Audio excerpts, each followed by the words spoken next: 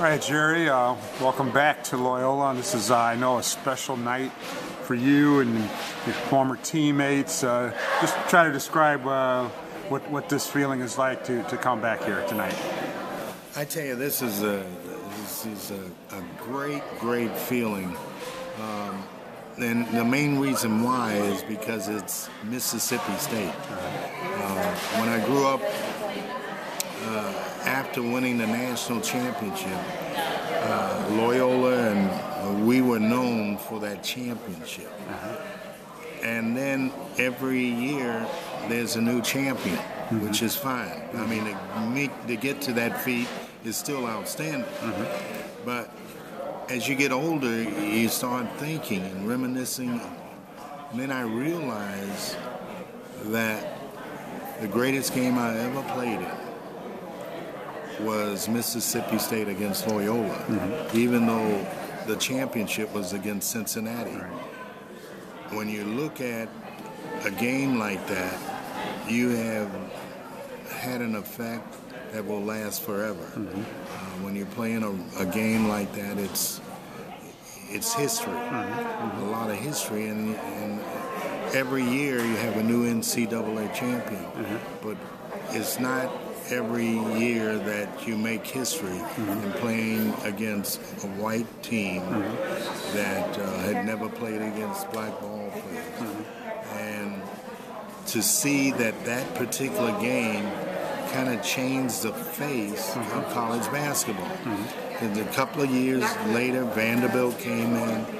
Then after a while, Alabama fell right in. Within 5-6 years, the whole college basketball world was integrated, and you started it. So that's by far is the greatest feeling of accomplishment in my life. And of course, so many of the hardships that we talked about the other day that you went through during that time period, and yet to have the result, looking back nearly 50 years ago, to see the result of it today, it made it all worthwhile, I'm sure. Oh, it really did. I look at the Mississippi State team, and it's kind of nice that we can come back and meet with them because a lot of pressure was on them to sneak out, and they took that step. And the president of the university decided, even though he might lose his job, he told his wife, and the wife said, "I'm with you. We'll just have to leave." And then the coach, Babe McCarthy, says, "Hey, we are tired of winning the Southern Championship, the conference, and being over. What does that prove? Does that prove that we are the best in the nation? No." So they all work together to play in that game, and my hat's off to them. And of course, to have this story recounted and told to younger generation who perhaps were not aware of this, that's a bonus too, isn't it? Absolutely, and to be named, and I just found out last night from the athletic director, Grace, that this was listed as the #1 event in college sports for the effect that it had. Not only, of course, playing against Mississippi State, but the final game being overtime. We come back by 15 points to win the ball game. And what we went through that entire year, because we had problems in Houston where they threw money on us. We had problems with segregation in New Orleans, and we confronted it straight on and brought it out. So, and another thing that really gets me is that we were never recognized for what we had accomplished in the classroom. And this is really coming out now. When you got 9 guys, predominantly black guys, bring in 21 degrees.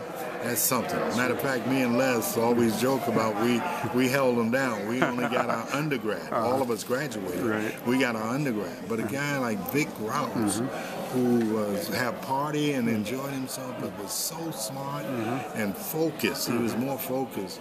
He was like a 30-year-old. We're 19 and 18. But to get a doctorate, 3 masters, and his undergraduate.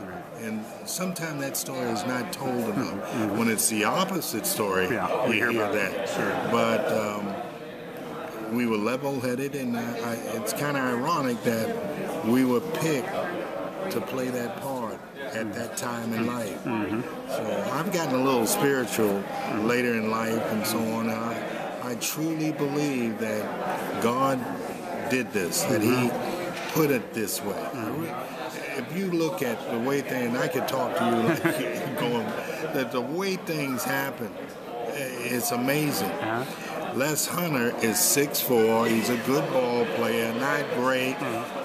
And then Ireland takes him anyway because he wanted routes. And they decided to come as a package. Hunter grows 4 inches over the summer. He comes in here at 6'4", he comes in at 6'7", 6'8". And then, I had a scholarship to Texas Southern. I'm on my way there. The dorm burns down. So then they got me at Loyola. You look at it all the way around. Ronnie Miller's a center. Nobody wants him, even though he's a great ball player. He's 6'2". He's a center. He comes here and worked and dribbled and made himself a guard.